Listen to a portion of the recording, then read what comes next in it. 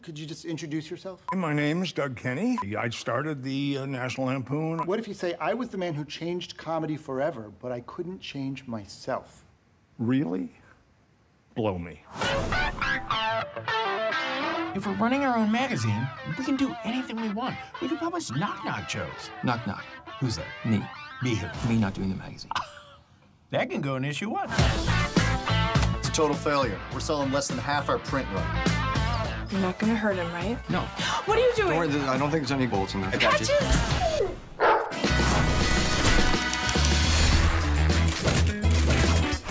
The Mormons are protesting. The feminists hate us. What do we do to the Catholics? Liza Minnelli? We are being sued by Disney. Maybe it wasn't such a hot idea to have Minnie Mouse flashing her tits. She has pasties on. All right, ready, girls? 3, 2, 1.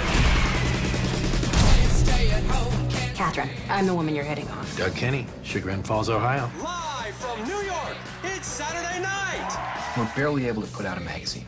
Then let's barely be able to do something else. The first National Lampoon movie. Laser Orgy Girls. Doug Kenny, Chagrin Falls, Ohio. One of the writers of Animal House. Food fight! You call this success? Mostly an excuse to party. You've ruined this company. I can't come back a failure. I do care about you, Doug. Laugh, goddammit! I need to see someone.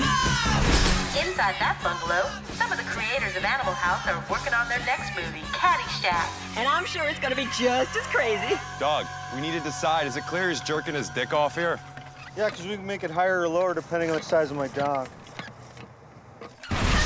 These actors don't look exactly like the real people. But come on, you think I look like Will Forte when I was 27? You think Will Forte is 27? Let's do this. This is for the magazine, right?